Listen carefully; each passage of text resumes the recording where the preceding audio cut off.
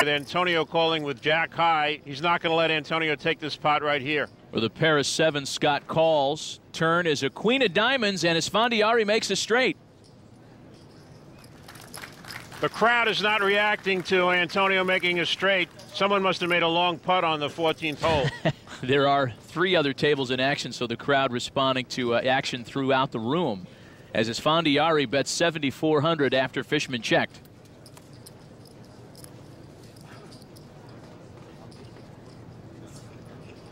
Fishman not laying this hand down easily.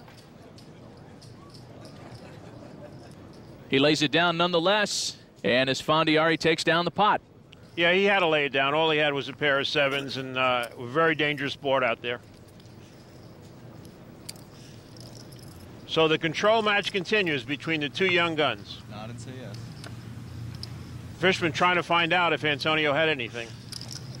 Blind still at 4 and 800. Fishman was suited king jack, and he'll call. Queen 6 for Esfandiari. He raises to 3,000. Antonio continues to go to the whip. Now in this particular hand, Scott Fishman could raise back. He's got a big enough hand, king jack of spades, but he chooses to just call. Flop is 6-8 deuce, and Esfandiari flops middle pair. And on that pair of sixes, he bets 4,600. He would have bet regardless of what came out on the flop. Scott Fishman has let Antonio take the lead in his hand, and it's cost him the pot. And Antonio Esfandiari takes down the pot. There has been no sudden pressure change in the cabin. What's happening now is over the PA system, Ali Najad, the tournament MC, has just announced the payouts. And it seems that Antonio does not want to hear the pot of gold at the end of the rainbow. He's not the only one. A lot of players don't like to know how much they're going to win. I don't want to know. Back to our featured table now, where chip positions are just about even between Phil Hellmuth and Lyle Berman. Lyle listened with open ears when they announced the prize money. It's not going to really make a difference in his portfolio. Blinds up to 8 and 1,600. Berman with suited queen 5 calls, and Phil checks with 7-6. Flop comes 9-7-5. Each player flops a pair. Hellmuth checks, and now Berman will bet out with 3,500. Wants to see where Phil is at, see if Phil has any of that. It's a good bet by Lyle. Turns a 4 of diamonds, and Hellmuth now has a 2-way straight draw. Ever cautious, he checks. The river brings a set of 5s for Lyle Berman. But Hellmuth, unaware of that, bets out 1,600. Lyle's going to raise. He's caught his dream card. On the set of 5s, another 6,000 from Lyle Berman. Trying to bet enough to entice Phil to call. The percentages there means that Lyle Berman will win the hand as long as he doesn't fold. Lyle's not folding.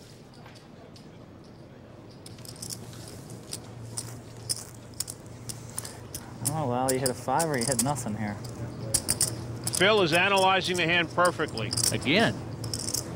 I think you have a 5 here. Let me just think about this. Guess I got to call it.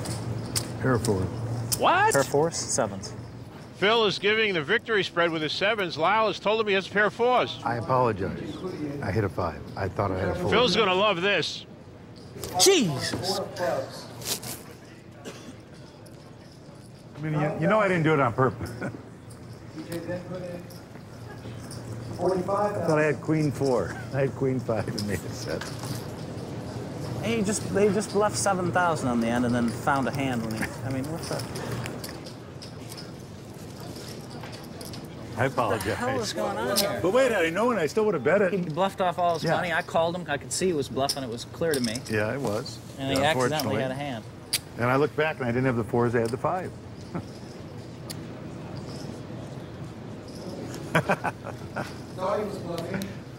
By the way, the guys in our game would tell you I do it all the time. What do you think, Gabe? Well, he may have misread his hand, but I'll tell you one thing, he didn't misplay it. CEO oversight, how rare. I saw Ken Lay and Bernie Evers cheering in the background there. More from the Golden Nugget right after this.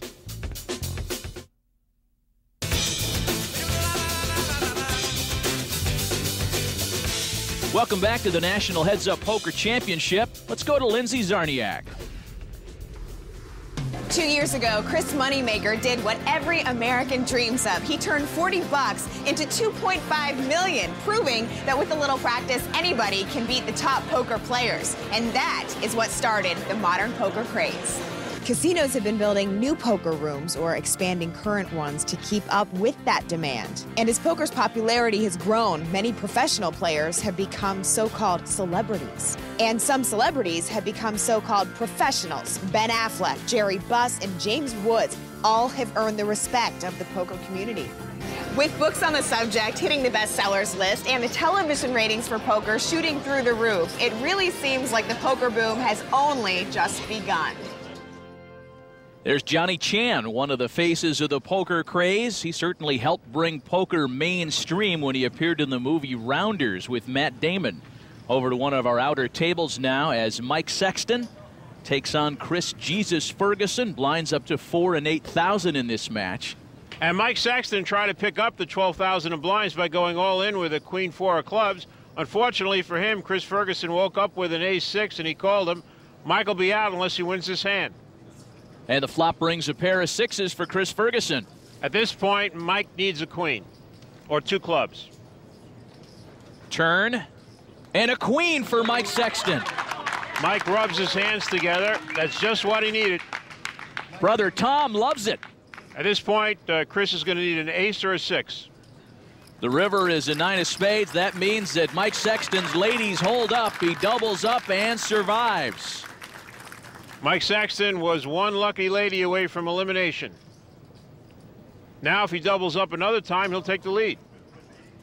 We take you back to our feature table now, where Phil Hellmuth has a slight lead over Lyle Berman with the blind still at 8 and 1,600. And Hellmuth with suited 10-8. He calls. Lyle Berman, courtesy of the Amberbach Pocket Cam, with suited ace tray. He raises to 7,600. Hellmuth calls. Now, if 3 diamonds come out there, it's going to be a disaster for Phil Hellmuth. From disaster to dream as Hellmuth flops a full house. Berman checks. He has no idea what he's run into here. Phil bets out 4,000. Good bet. Doesn't want Lyle to go out. Wants Lyle to think that maybe he's trying to pick up the pot. Another 12 from Berman. And Lyle has fallen into Phil's trap. He thinks Phil is bluffing, and he's raised him 12,000 with ace high. Now, what does Phil do? He's got the absolute nuts, the best possible hand you can have. Well,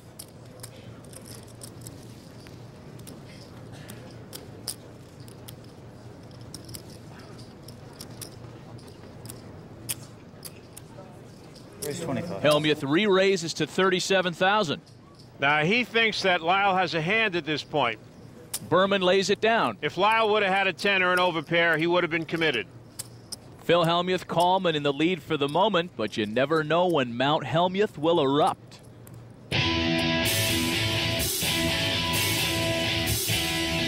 I want to win more than any other poker player in the world.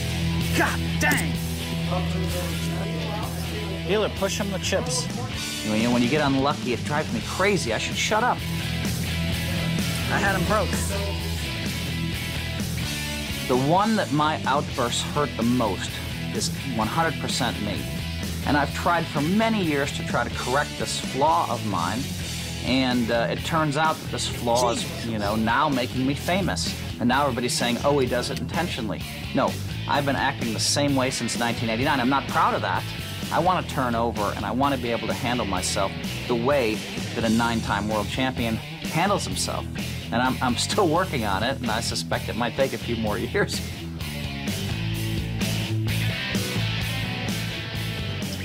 Yes, it might take a few more years. Let's come back in 2052 and see what's happening at that point.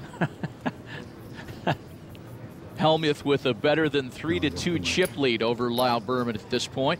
Suited deuce tray for Berman, and he calls.